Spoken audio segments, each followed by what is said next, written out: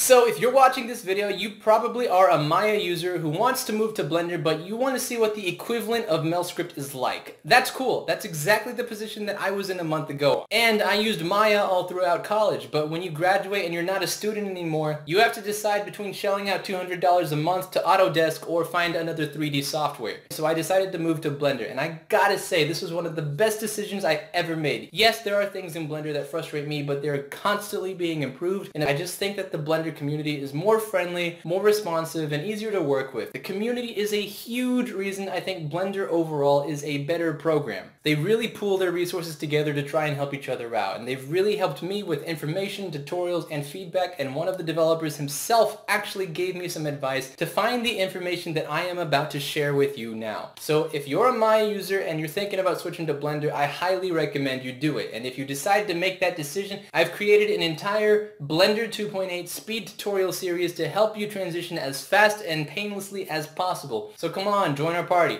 Anyway, that being said, I think it's really important not to be afraid to be objective about the things you love, because the only way things get better is if we are honest about the places that could be improved.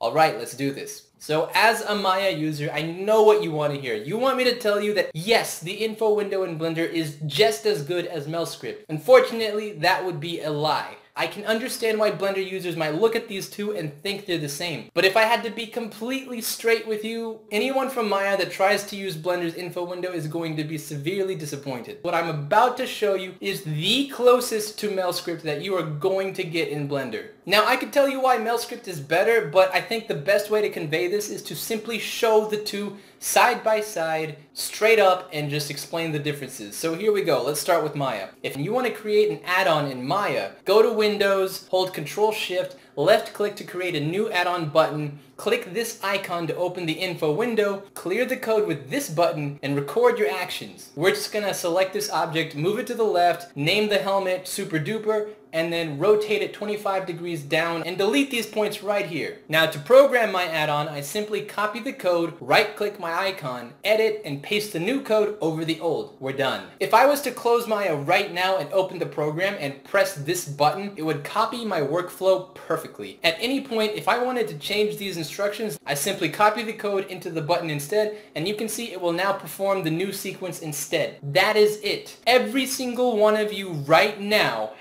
knows exactly how to create any add-on you can possibly imagine in Maya. I'm now going to try and accomplish the same sequence I just demonstrated, but using Blender's info window instead of Mel-Script. To create your own add-on in Blender, drag down a new view and set it to info window. And if we try to select the object and move it to the left, it is here that we encounter the first limitation of Blender's info window. The info window does not document which object you have selected. You can see in Maya, if I so much as click an object, it documents the code for that. It even documents which points I have selected on that object, but Blender does no such thing. So right off the bat, Blender's info window cannot be used to record sequences that involve selecting multiple things. It also doesn't record selection of vertices. So any hopes you have of using the info window to record point sequences is not going to happen. I've done a lot of testing, and to my knowledge, the info window does not record selected objects, faces, edges, vertices, undo, redo, or hiding and unhiding collections. So at this point, Maya users are probably asking, so what can it do? Well, it can do a few things. Things that involve staying in a single mode and doing a few steps is fine. So if we stay in object mode and move the cube left,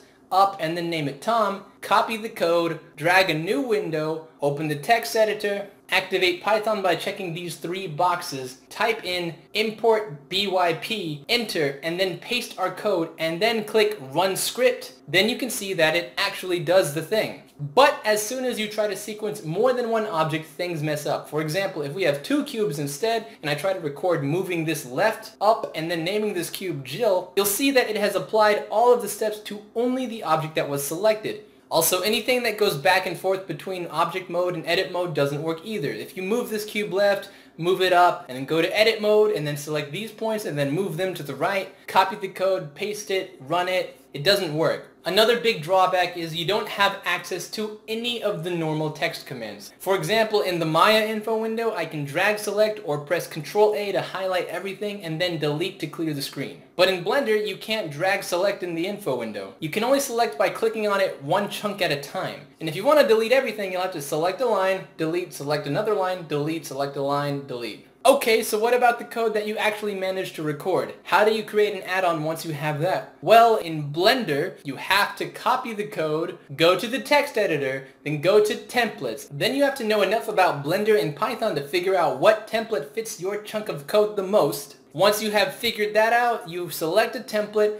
and then somewhere in the middle here is where you get to paste your code. And it's a matter of knowing Python well enough to understand where you need to put the code in proper programming. But assuming that you do know your Python and you know that this is the proper code you're supposed to have to delete an object, how would you create an add-on that simply deletes an object? To make this an add-on, you have to run it, save it somewhere on your computer, go to Edit, Preferences, Add-ons, Install, find the file, check this box, set it to a hotkey by going to the key map, 3D view, find a key that isn't being used like Shift Q, go here and type in WM call menu, then type in the name of your file, and then save preferences, and now if we press Shift Q, finally you have access to your add-on. If you ever want to edit it, you'll have to go back into the Python script, save it again, and then reinstall it all over. Now, I tried my best to learn how to simplify this. I went to Stack Exchange, and for those of you who don't know, Stack Exchange is, in my opinion, the best place to go to get Blender help. I've had a lot of really good experiences there, and there are very few problems that they have not been able to help me with. I got the most basic code that I could find from my info window. I just selected my object and rotated it up like 20 degrees. And then I took this code to them and asked, how do I turn this into an add-on? And a very generous guy told me that this would require a tutorial and that the API is not finalized yet. There's very little documentation and that many of the features are not made yet. And after talking a little bit more, he also told me that even if we were able to create an add-on, the API is constantly changing and that more than likely the add-on wouldn't work after an update. For example, it's not uncommon for add-ons made for Blender 2.79 to stop working for Blender 2.8. And you know what? This is kind of a bummer, but I really appreciate how honest this guy was. He straight up told me the system isn't really set up to do what you're trying to do very easily. And at least now I know there isn't some magic tutorial I just couldn't find. It's something they're still developing and we'll have to look forward to seeing how it improves in the future. But yeah, this is the closest thing you're gonna find to Mel-Script in Blender. If anyone knows of a good tutorial that shows a better way to create add-ons from the info window, please share it in the comments below. I would love to watch it, see how it works, and make a new video sharing what I learned from it. Blender's definitely got some good tricks you can do with its info window, but as it stands right now, I think that Mel-Script just blows the info window in Python out of the water. What makes Mel-Script so amazing is how fast you can learn it. You don't need to understand any of the code you use. You just need to know how to copy and paste it. Creating add-ons in Blender really does come down to understanding Python and programming. So until Blender developers find a way to let users create their own add-ons as easily as Mel-Script from Maya, this is going to be one of the final gatekeepers between Blender